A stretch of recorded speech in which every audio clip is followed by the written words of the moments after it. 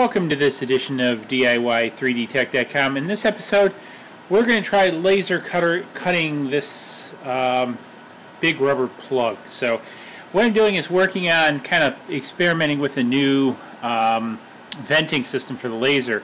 And one of the things I do is I need to cut out a hole in this to receive this from the underside. So this goes in the underside and this pops through the plastic and a hose connects to it.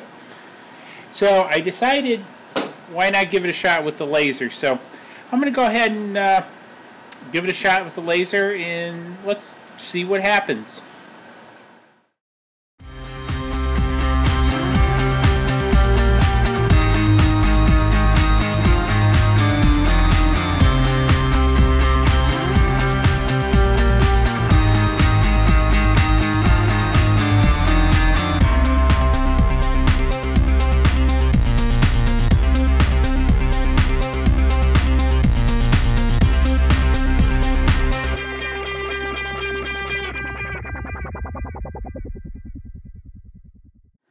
Okay, welcome back. So I wanted to show this, so just how thick this plug is. So I was trying to cut, this is about 17 millimeters of rubber.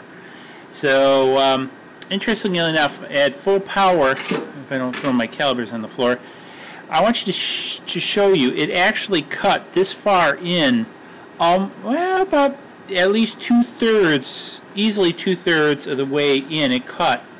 Now I had to clean it out with a utility knife, but it actually cut an amazing, if I get it over here in frame, it actually cut an amazing distance, because you can kind of see down here, it cut to about where the edge of my thumb is in the whole scope of things. And you can see in this other band, because on some of the passes it didn't reset itself, so it didn't even get a full like 3 passes. You can kind of see it did a pass out of sequence, but how far it actually did cut into the rubber. So I'm actually a little surprised that this little guy cut that far into that thick of a piece of rubber.